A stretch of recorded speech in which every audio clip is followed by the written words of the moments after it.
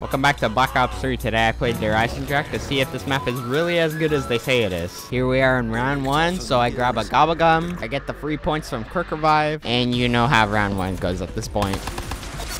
So on round 2 I buy the RK5, but because the RK5 one burst the zombies on round 2, I still knife the zombies.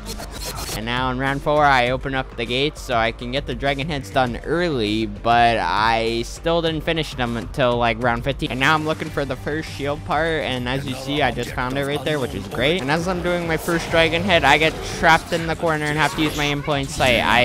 I nearly died in round 4, and then I finally finished my first dragon head. Oh yeah, and about 3 seconds later, I got a red screen on round 4. And on round 5, I get my first dog round, which I'm gonna be honest, I completely forgot dogs were on this map, and I turn on power. Here I am on round 6, and I get the second part to the shield. And as I'm doing my second dragon head, I get trapped in the corner and have to use my last in plain sight. Dude, I'm doing so terrible. So I once again turned off autopilot mode and bought the HPK. Good job, me. But it didn't even matter because I still got a red screen. And another thing, I got round 100 on Kino recently for another video you'll see in the future. But that's why I don't know why I'm playing this terrible. And literally, I got another one and had to open this gate. Oh my gosh, just training in an open air, you jackass. But, as you see in there, we only killed 3 zombies with it, though. It was so good. Best death machine of my life. On round 8, I finished my second dragon head.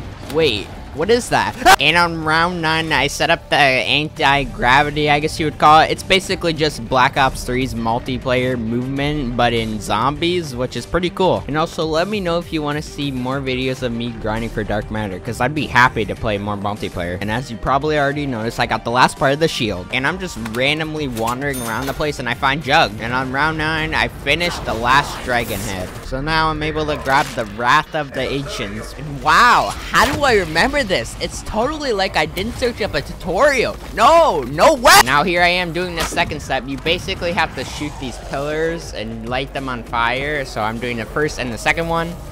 And I teleport to the area with the rocket, and I shoot the last pillar and luckily hit it, so now I'm moving on to the next step. And I also get my first Panzer on round 12, and I don't know what just happened. He gave me a red screen, so I panicked and used my anywhere but here. But I do manage to kill him here. And I'm round 13, and I find where Pack-a-Punch, so I Pack-a-Punch my HBK and get dead wire on it as well. On round 15, I finally finish this step where you basically have to run across the wall. Now I'm on the next step. You basically have to fill up this urn with souls. I totally did not watch a guide.